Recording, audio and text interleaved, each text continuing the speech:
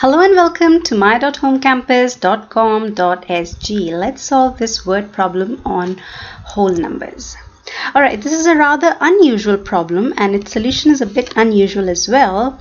You might need to watch this video a few times to properly understand the method we have used to solve it, or you may refer to the notes at my.homecampus.com.sg. And to understand it even better, don't forget to practice similar questions on our website.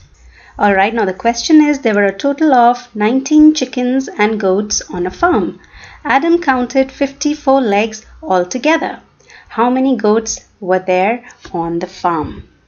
Okay, now one way to solve this question is to make a table and have different combinations of the numbers of chickens and the number of goats, so that the count of the two kinds of creatures, the chickens and the goats, it tallies to 19 till you get to the combination where the count of the legs, it tallies to 54.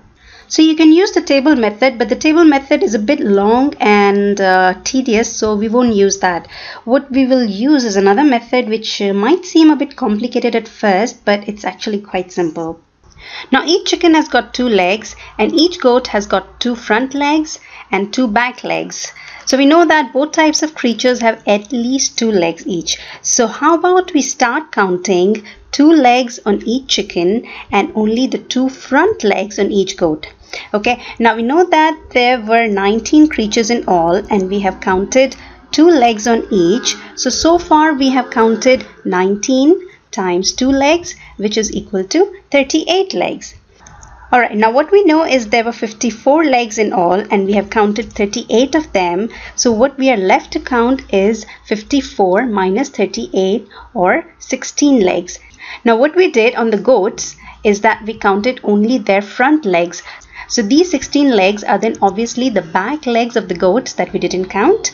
Now each goat has 2 back legs, and if there are 16 back legs, then that means there are 16 divided by 2, or 8 pairs of back legs, and hence there are 8 goats. 8 pairs of back legs means 8 goats, right? 1 pair of back leg per goat. So 8 pairs of back legs would mean there are 8 goats. So that's the answer to our question, which was how many goats were there on the farm? Well, there were 8 goats on the farm. Okay, so if there were 8 goats on the farm, how many chickens were there?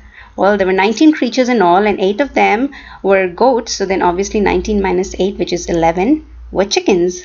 Okay, now let's go ahead and check if what we calculated is indeed correct or not. So we calculated 8 goats. So 8 goats would mean 32 legs that belong to the goats. And we calculated 11 chickens, and 11 chickens would mean 22 legs that belong to the chickens. So altogether there were 32 legs plus 22 legs, which is equal to 54 legs. So indeed our calculation of 8 goats and 11 chickens is correct. Alright, that brings us to the end of this tutorial.